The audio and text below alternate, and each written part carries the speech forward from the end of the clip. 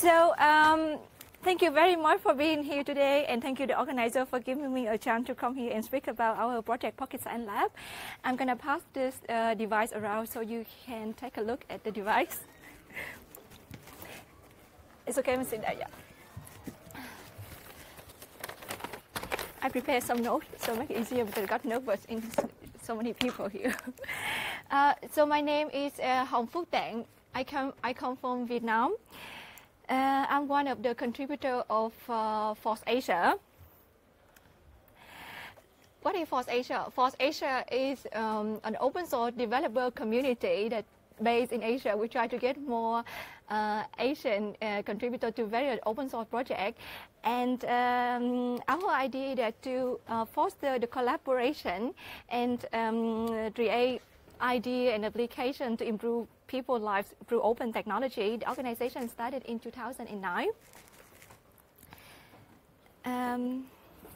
These are some of the projects developed by FOSDEM. So since the start, we mostly focus on software, but why now we are doing hardware? So I will tell the story in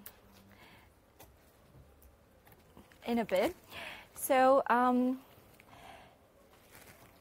how do I say that? So every year at the FOSDEM, we organize one event similar to FOSDEM to get people together and work on projects. In 2014, there was a FOSDEM event in Phnom Penh. That's when I met this person, Praveen Patel. He is a business teacher from India, from a very small town called Belgaum. It was also his first time travel outside of India. He came to FOSDEM to talk about how to teach students Python in his country. And he taught it and said that it's really challenging in terms of science subject because students never get a hold of a device. For instance, an oscilloscope, the whole school only have one in the lab. They basically learn from theory, but they don't have a hand-on. And he come to us and say, okay, so is there any solution out there that could help the student to understand better how to work with electronics? And as we a community, we try to foster the education, and we make the commitment to Praveen saying, okay, so we will check around to see if somebody already doing something out there around the world, and we can collaborate and bring this into school in India. A year later, Praveen came to us and showed us something called the C-Lablet. So the C-Lablet also a very small device, like a mini laboratory to measure electric wave and many other functions. So Praveen told us, so is it possible to promote it?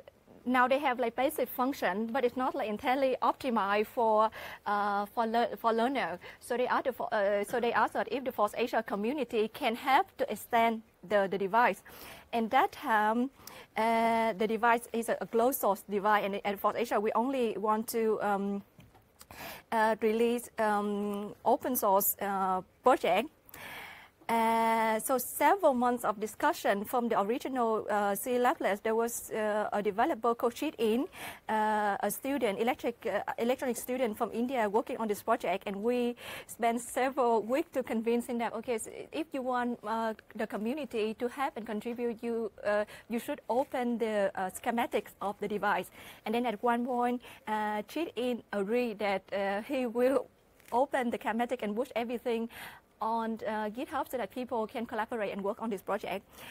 And then after the device is open, that give more people opportunity to look into it, then we come, and this is the first version of something that made from by the community based on the C-Lablet. The first version of the PSLab has the form of the Arduino Uno. The reason why we chose to do it in this form because we want to make use of the existing case in the market. So you only build the board and get the case out there. So we produce, I think, about 200 of this Pocket Science Lab, and to try to distribute and get feedback from the people. In 2017, we bring this device to the CCC, and some people recommended us that we should not mount different components on two sides of the board, but rather have everything on one side, which is can reduce the cost to 25%. So we did that, and we redesigned the board the second time, and this time we followed the Arduino Mega form again with the purpose to use the case, at this time we implement Bluetooth and Wi-Fi module, and also enhance some of the thing that you see on the board. On the back hand side, you can see the description of the pin, and we also include more 4 more digital pins. And right now, so this is just a recap of the development so far of the PSLab. So it comes from the C Lablet, and then Pocket Science Lab hardware, and then different clients that we built from the community, PSLab desktop, Android, and web app. And right now, this is something that we having. I think that I forgot in the beginning what is the usage of this device. I've been talking about the history. Yeah. Okay. So basically, it is a 4-channel oscilloscope. It's a combination of oscilloscope, a logic analyzer, multimeter. It also comes with a power source. So everything in one device. So include different instruments. How you can run the device, you just need a USB connector to plug into your phone. So we develop an open source Android application that have to control the device, and it also has a Python desktop app. Is it clear enough? Yes. Thank you. Okay, so basically that's how it looks right now. So if you the application available on Android and also on Android, when you open it, you will see different function and feature that you can play around with. This is the interface of the Android app, how it looks like. So we just got inspired by the traditional device, and we try to make the interface very close to the real oscilloscope. They also has power source and multimeter, logic analyzer, wave generator. And this is something that I really like about the device, even though I don't have an electronic background. When you open an instrument, at the end there is a button that indicate documentation. So the team actually iterate the guide how to use the device into the application. So when you click on it, it will show you what is oscilloscope and what you can do with it. So this is really optimized for young students and beginners who want to learn electronics. The desktop app, it looks a little bit less modern than the Android one. We also have a number of people working on it, but it seems that it is like to improve more of the interface. And right now, this is the combination of all the functionalities of the device. To summarize again, because I did not explain it clearly in the beginning. Another thing that you can do with the device, you can see there are a lot of available pins that you can insert sensor to measure data. One of the use case is that in the classroom, the student tend to measure the temperature. So this is something that we use, temperature sensor and the humidity sensor for chemistry classes. And most of the sensor that you use with the Arduino is also work on the PSLab. And if you find a sensor that's not compatible, the firmware is open, so you can actually write and plug in for it yourself. Yes. This is a little bit about the software stack of the device. It is a Python library. We have a desktop app. Also, the Android, as I mentioned earlier, all of these technology stack, you can find it on the GitHub of FOSDEM. And the firmware is also available there if you want to check it out. And this is a little bit more about the specification of the device. Four-channel oscilloscope, 2 million samples per second, 12-bit voltmeter with programmable gain. It also have 12-bit programmable voltage sources, and you can see the logic analyzer 4 megahertz, and a few other things. They also have the capability to measure capacitance.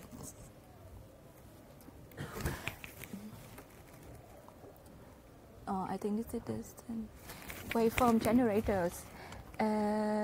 This is a little bit more specific about this particular instrument.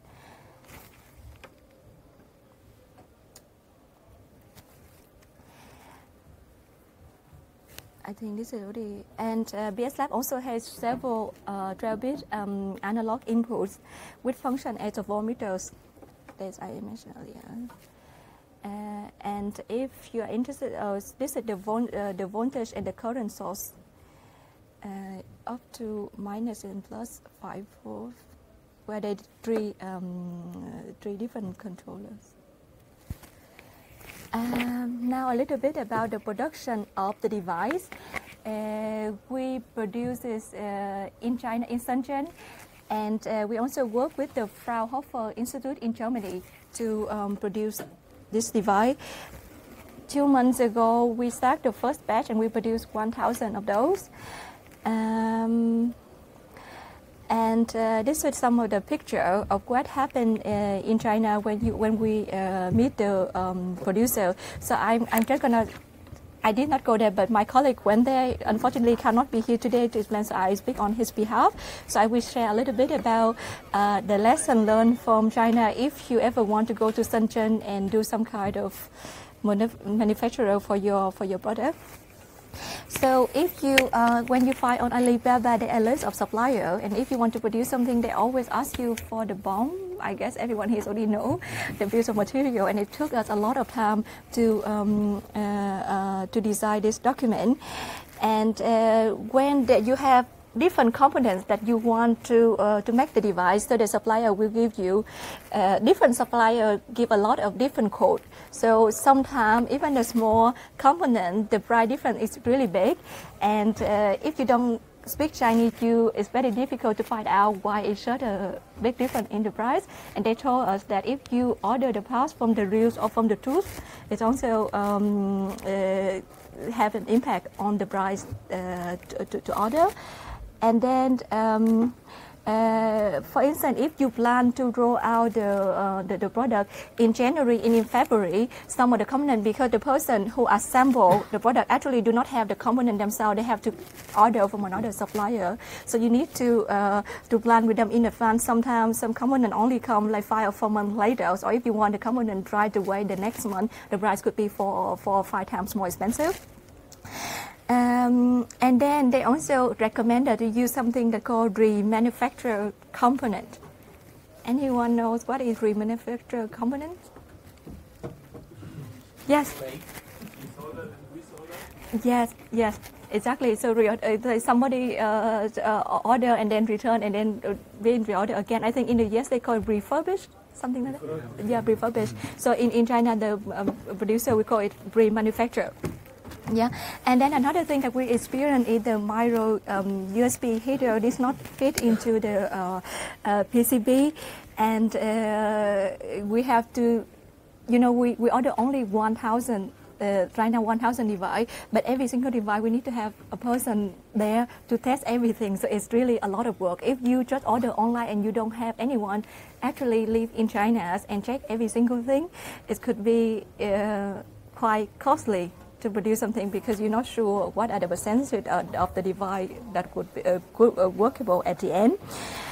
And then, because my colleague is there, so we find out that several female pin heaters were not soldered straight. So we have to ask them to do it again.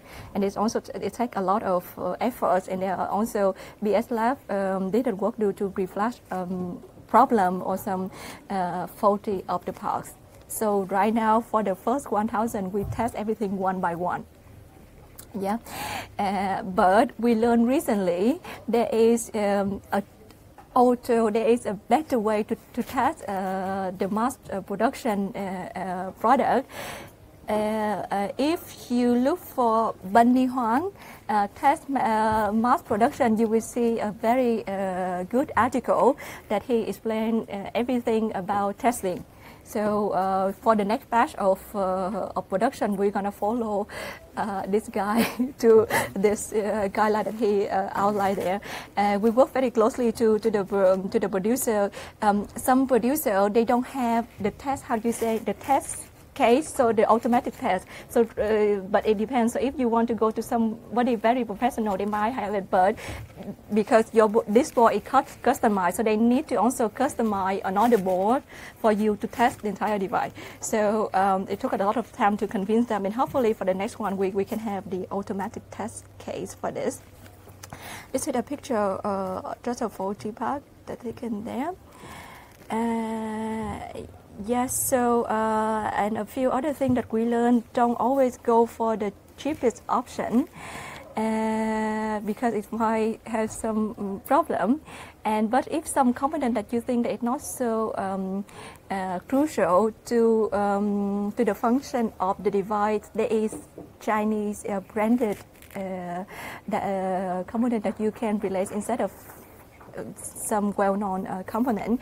And before you go to China, please take a look at the national holidays. For instance, right now is public holiday, so they're gonna have 10 days off. And if you decided that you go there at that time, you're not gonna be able to meet anyone. And again, we did not plan for the extra charge of production. For instance, when they sold, I don't know.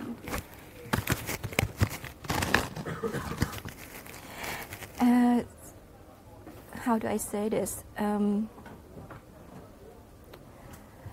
So even though you give them the bill of material already in the beginning and everything agree upon the side of the agreement, later on they will say that okay, so because it's a little bit more complicated if you want to change a little bit. So during the board, we decided okay, so maybe this connector, we move it a little bit on the left hand side so that we have more space for other pin. And because it's slightly different than what we agreed in the beginning, they said that they need to charge us extra for this. Yeah, so the best would be to have 1 or 2 already that test, and then after the sign the contract. But whenever you want to change the bomb, there will be an extra cost involved. What next with the Pocket Science Lab? We actually been distributed to school in Singapore and India. It's now being piloted in Dunman High School and ITE in Singapore for the student.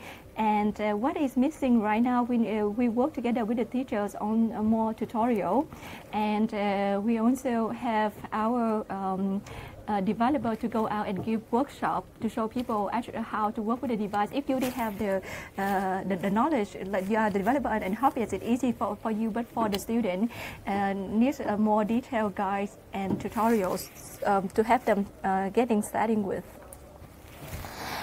And so the reason why we are here today, because we hope to get feedback of you.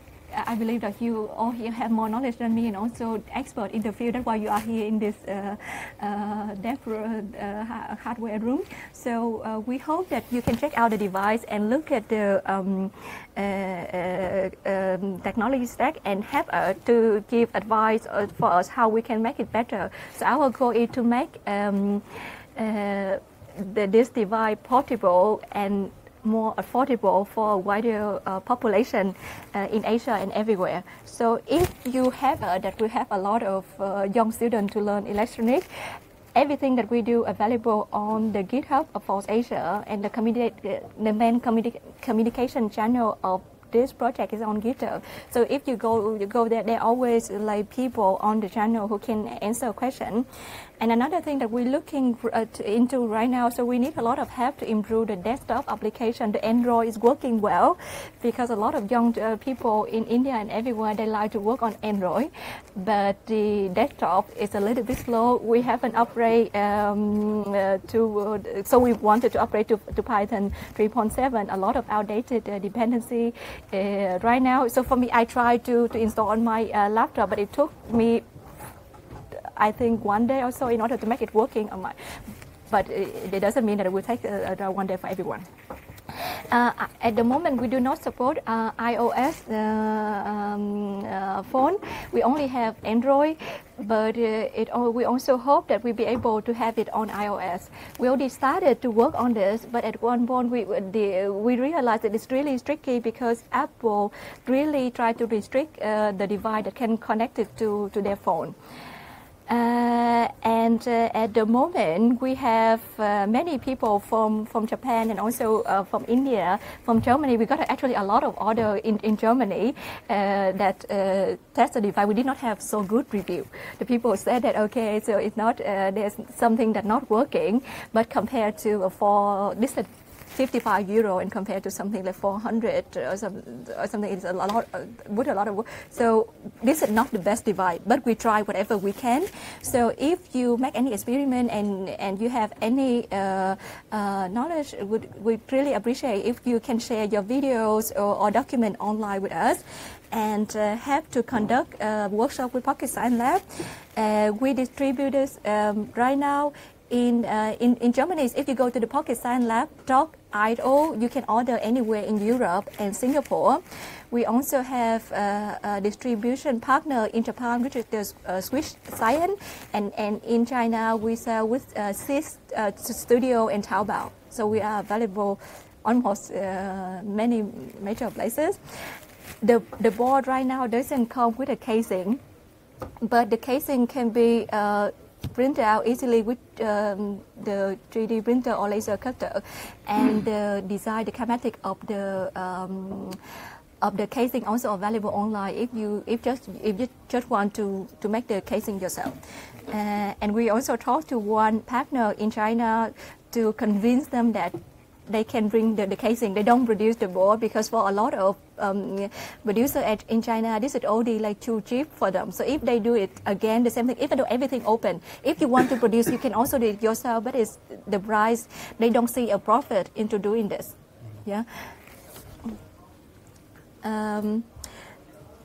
So we have a few labs at the FOSDEM stand on K building. If you're interested to get one of those, as I mentioned already, these are our distribution channels, and we're talking with our friend in Russia, Vietnam, India, and Thailand. So we also want to distribute them in these different places. So the trends about it, we have a good network of people everywhere, and who want to support us to roll this out to the market.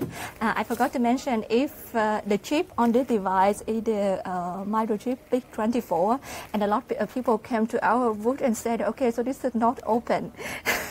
The reason the project started about 3 years ago, at that time this was the only option available for us, and the person who started the project only chose this to work on. Now if we want to change it again, have to work on different components. It's more tricky for us, but for the next version we talk with AM and hope to be able to use the open chip instead.